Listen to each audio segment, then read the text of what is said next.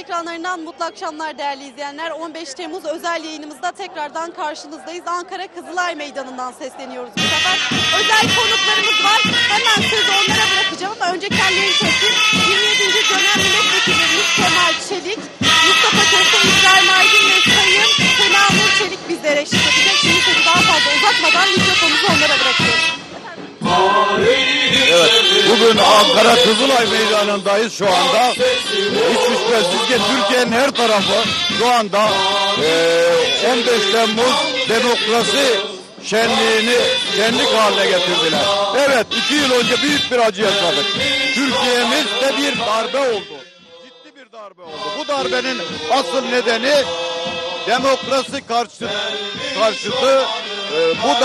bu darbe gürültüden çok iyi de konuşamıyorum ama bu darbe geçmiş sistemi yani parlamenter sistemin bir gereğiydi.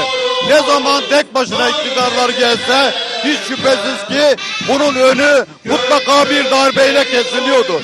Ne zaman Türkiye'yi ileri medeniyet seviyesine götüren bir iktidar gelse mutlaka darbe oluyordu.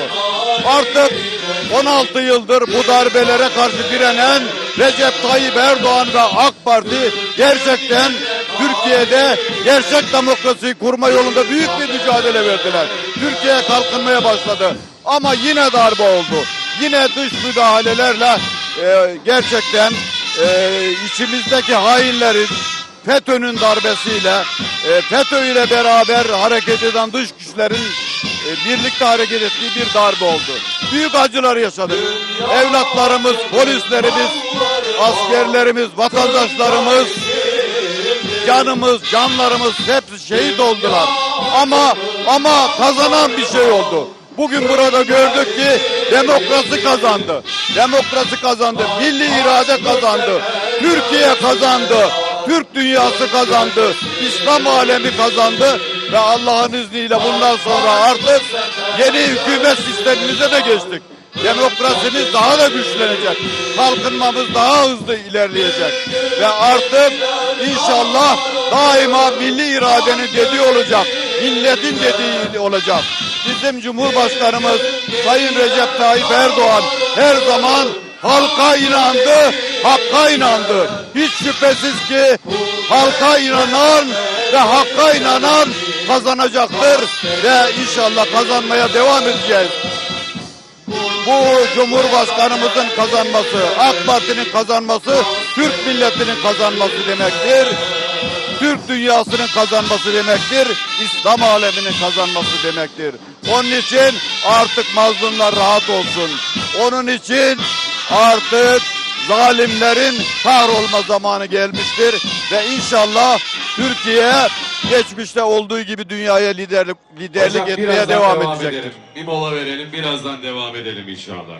Evet, kıymetli hemşehrilerim. Şöyle şu an Kızılay Meydanı'ndayız. Amin seslerinizi duymak istiyoruz. Kızılay Meydanı'ndan Antalya Cumhuriyet Biz Meydanı'na, o kısık kutlu sesliyiz. meydana selam gönderiyoruz. Minareleri Neden kutlu meydan diyoruz?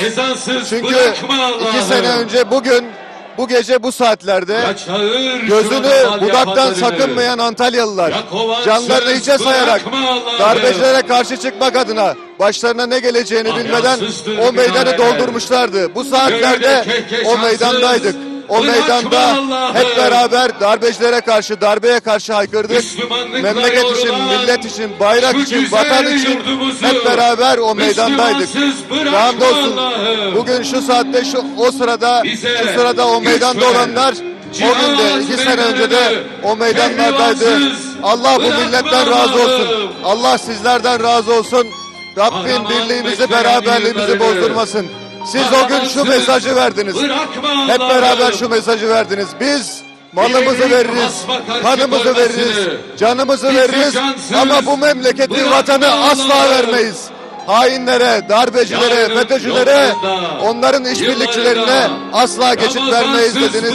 Allah sizlerden razı olsun.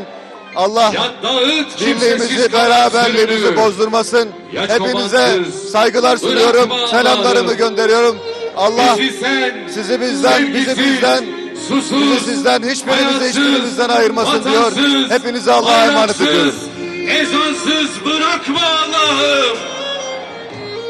Müslümanlıkla yoğrulan Çok kıymetli şu güzel hemşehrilerim, yurdumuzu Antalyalı kardeşlerim, Müslümansız şu anda bırakma Allah'ım. Ankara, Kızılay, Müslümansız 15 Temmuz Milli İrade bırakma Meydanı'ndan Allah'ım. Cumhuriyet Meydanı'na Amin. saygılar sunuyorum. Amin. Evet, Amin burası diyoruz. çok coşkulu. Kutlamalarımız devam ediyor. Demokrasi nöbetimiz devam ediyor. Gündüz öğle namazıyla beraber Cumhurbaşkanımız Millet Camisi'nde mevlid okuduldu. Daha sonra yine Gazi Amin Meclisimizde Bayraklarımızı Meclis görelim Başkanımız, Ankara. son başbakanımızla Bayraklarımızı beraber görelim. fotoğraf sergisinin açılışını 15 yaptık. Temmuz hainlerine karşı Ankara'da dimdik duruşumuzu bir kez daha demokrasi göstermeye nöbetlerimiz hazır mıyız devam Ankara? ediyor. Kutlamalara devam ediyoruz. Haydi. Ve Allah'ın izniyle bir daha hiçbir hain, hiçbir terör örgütü 15 Temmuz gibi bir darbe girişiminde kalkışamayacaklar. Çünkü bu milletin bu coşkusu, bu milli iradeye saygısı, demokrasiye saygısı olduğu sürece, evet, burası coşku devam ediyor. Görüyorsunuz, demokrasi nöbetimiz devam ediyor. Hepinize saygılar sunuyorum.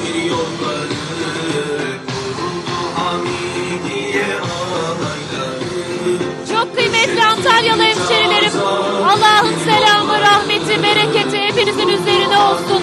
2 sene önce bugün o meydanda toplanarak darbeye karşı hain ihanet şebekelerinin yaptığı darbe girişimine karşı canları pahasına mücadele eden yiğit hemşerilerim, hepinizi sevgiyle, saygıyla selamlıyorum. Bugün burada çok büyük bir coşku var. Eminim bugün Antalya'da da çok büyük bir coşku var. Elhamdülillah 2 sene önce bugün milletimiz Sayın Cumhurbaşkanımızın liderliğinde büyük bir kahramanlık destanı yazarak 81 milyon siyaseti bir kenara bırakarak sokaklara, meydanlara koştu. Demokrasimize, cumhuriyetimize, bireysel hak ve özgürlüklerimize sahip çıkmak için bayrağımız inmesin diye, ezanlarımız susmasın diye 2 sene önce bugün milletimiz çok büyük bir kahramanlık destanı yazdı. Bizler de elhamdülillah o gece hep beraber sizlerle meydanlarda direndik. Antalya'daki milletvekillerimiz Antalya'da, ben o gün Ankara'daydım. Ankara'da meclisimize koştuk. Milletin evini bombalayan hainlere karşı direnmek için Türkiye Büyük Millet Meclisi'nde 100 milletvekili arkadaşımızla beraber sabaha kadar bombaların altında nöbet tuttuk. Ve bizler biliyoruz ki canımızı, o gün mecliste olan milletvekilleri, bizler canımızı milletimizin o meydanlarda verdiği kahramanca mücadeleye önce Allah'a, sonra milletimizin mücadelesine borçluyuz. Bu bilinçle milletimize olan can borcumuzu ödemek için, şehitlerimizin emaneti olan vatanımıza sahip çıkmak için, bir daha asla bu ülkede darbelerin olmaması için var gücümüzle bundan sonrasında da Sayın Cumhurbaşkanımızın liderliğinde çalışmaya devam edeceğiz inşallah. Darbecilere karşı o gece mecliste milletvekillerimizle beraber meclis kürsüsünde darbeciler halka hesap verecek diye slogan atmıştık hep beraber. Bugün elhamdülillah darbeciler halka hesap veriyor, vermeye devam edecek. Bir daha hiç kimsenin demokrasimizi, milli irademize kastedemeyeceğini biz millet olarak verdiğimiz kahramanca mücadeleyle bütün dünyaya elhamdülillah gösterdik. Türkiye demokratik bir ülke olarak inşallah yoluna devam edecek. Hepinizi tekrar en kalbi duygularımla selamlıyorum. Allah'a emanet ediyorum. Değerli vekillerimize teşekkür ediyoruz. 15 Temmuz özel yayınımızda Ankara Kızılay Meydanı'ndan gerçekleştirdik. AK Parti Antalya Milletvekili Kemal Çelik, Sena Nur Çelik, Mustafa Köse ve İbrahim Aydın konuklarımızdı. Biz de Kızılay Milli İrade Meydanı'ndan Antalya'ya selamlarımızı gönderiyoruz.